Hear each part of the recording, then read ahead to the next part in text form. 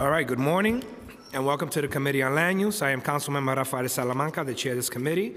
I would like to welcome my esteemed colleagues who are members of this committee and present today. We have Council members Gibson, Barron, Deutsch, Kuhl, Levin, Miller, Richards, Traeger, Grodenchik, Diaz, Chamoya, and Rivera. I would like to thank Chair Moya and Chair Adams for their work on our land use subcommittees. Today, we will vote out projects from our zoning subcommittee. We will also vote to approve 2 sidewalk cafe applications, LUs 580, submitted by OY Compensation LLC. Is for revocable consent to maintain and operate an unenclosed sidewalk cafe at 3099 Emmons Avenue in Councilmember Deutsch District in Brooklyn. LUs 591, the application of Dai Hachi Sushi Corporation is for revocable consent to maintain and operate an unenclosed sidewalk cafe at 46-18 Vernon Boulevard in Councilmember Van Bremen's district in Queens. We will also vote to approve the modifications LUs 564 through 567, the La Hermosa proposal for property in Councilmember Perkins' district in Manhattan. The application seeks approval for a zoning map and text amendment, a special permit to waive parking requirements, and a special permit to modify height and setback regulations. As modified by the City Planning Commission, the actions would facilitate a mixed-use development with community facility space within a 340-foot tall building with approximately 180 dwelling units, including approximately 45 affordable units. Our modification will be to remove MIH option 2 while retaining option 1. To address ongoing concerns over the affordable housing within the community, the applicant has further committed to dedicate $7 million under an agreement with Joe NYC and would help provide critical repairs and renovations work to 340 units of existing affordable housing within Council District 9. Joe NYC is the joint ownership entity, New York City Corporation, an organization of nonprofit affordable housing owners whose stated mission is to help secure long-term viability for its nonprofit affordable housing members. We will also vote to approve with modifications LU 581, the POPs signage and amenities text amendment relating to areas citywide in multiple council districts.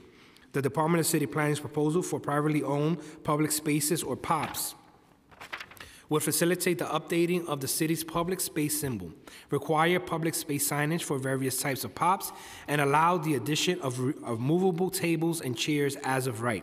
Our modification will change the signage rules to ensure that such spaces are open to the public by requiring the DCP public space symbol, which is required to be on the signs, to include the words "open to public." We will vote to approve LUs 572 through 575, the 515 Blake Avenue proposal relating to property in Councilmember Barron's district in Brooklyn. The application by HPD proposes a series of actions: UDOT project and area designation, disposition of city-owned property, zoning map and zoning text amendment, including establishment of a mandatory inclusionary housing area utilizing option 1, and a large-scale general development bulk special permit. These actions were intended to facilitate the replacement of an existing shelter building with 4 new mixed-use buildings with approximately 503 affordable housing and supportive housing units. Working with Councilmember Barron to address affordability and housing concerns, HPD also committed to maintaining 50% of the total project units as affordable to families at 50% of an AMI or below. Are there any questions or remarks from members of the committee? I would like to recognize Councilmember Barron. Thank you, Mr. Chair. I just want to comment on LU 572 through 575, 515 Blake Avenue, which is located in my district. And the project, as it was initially submitted, has been significantly modified.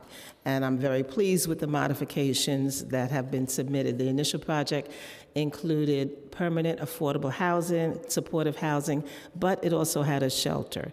And we expressed to the mayor and his representatives our concern about our oversaturation with shelters.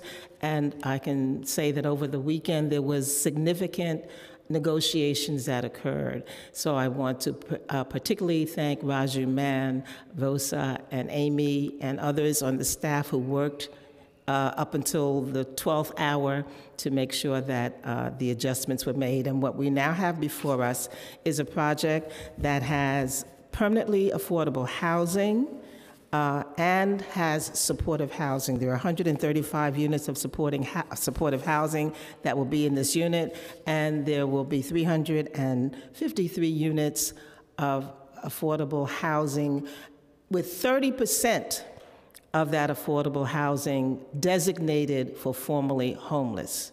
So we are aware that there's a great problem and a need for housing for those who are homeless, and we think that we need to have a greater movement of moving from temporary shelter to moving people into permanent shelter, and that's what we have gotten here.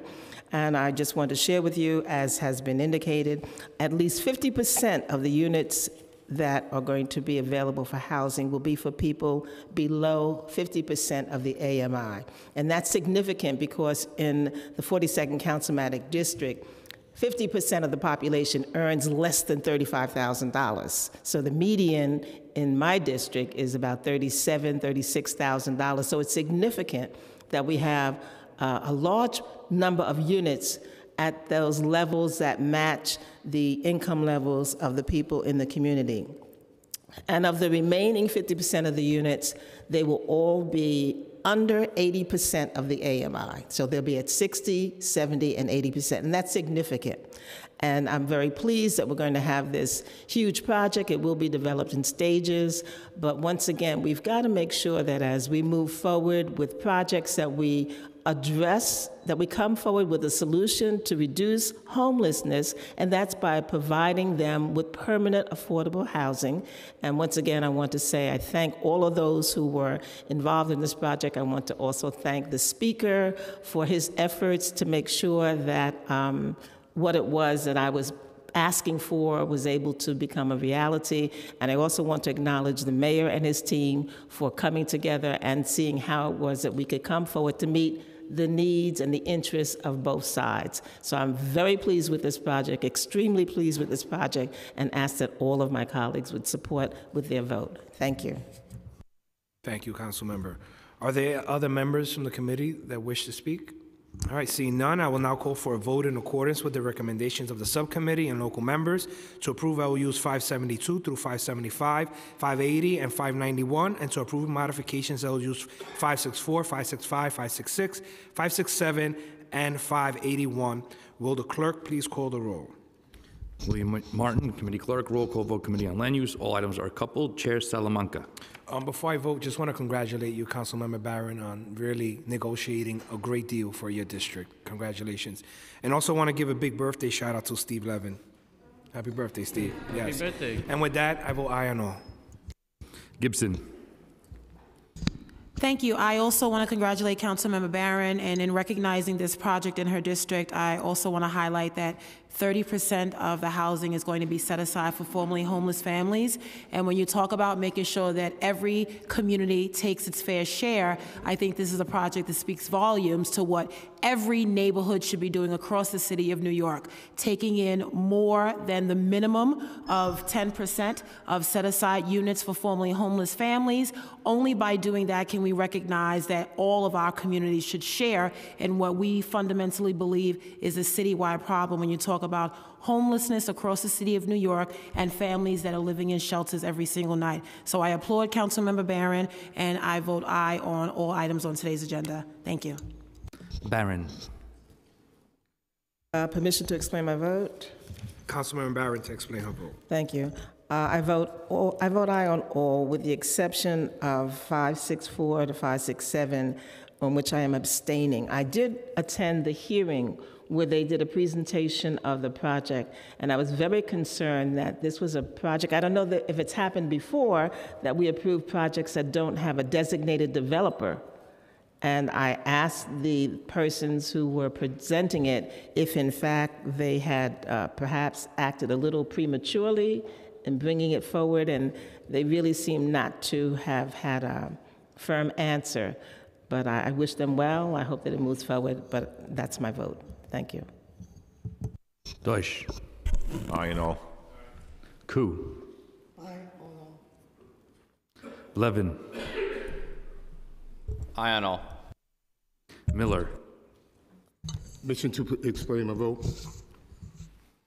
I want to echo the sentiments of my two colleagues here, and I particularly want to congratulate Councilmember Barron for her work on this project in her district. And I would hope that this becomes a microcosm as to how we house the homeless throughout the city. There's obviously the shelter system that we've seen is not working, and permanent housing and access to permanent housing is the way to go. And this demonstrates that we can do it, that we can walk and chew gum at the same time. And I congratulate you once again. Look forward to working on you in the future. Richards. Congratulations to Councilmember Barron. Happy birthday to Steve Levin. I vote aye. Traeger. Grodenchik. Diaz. Permission to explain my vote. Councilmember Diaz to explain his vote. Mr. Chairman, I would like to take this opportunity to express my condolence to my good friend, my brother, my counselor, and my advisor, Christopher Lynn, who just lost his mother a few days during this holy season. And with that, Mr. Chairman, I vote yes on all. Moya. Rivera.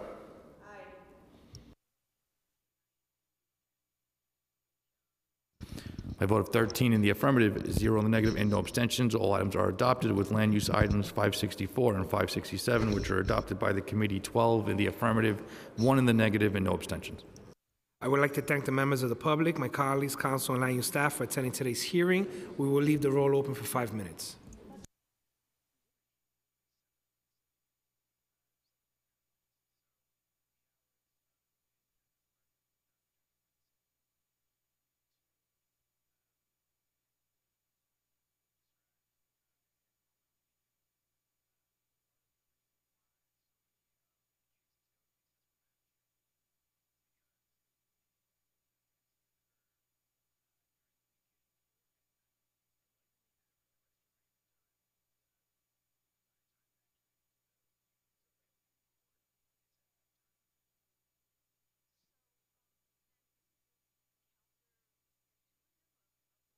Continuation, roll call, Committee on Land Use. Councilmember Landsman.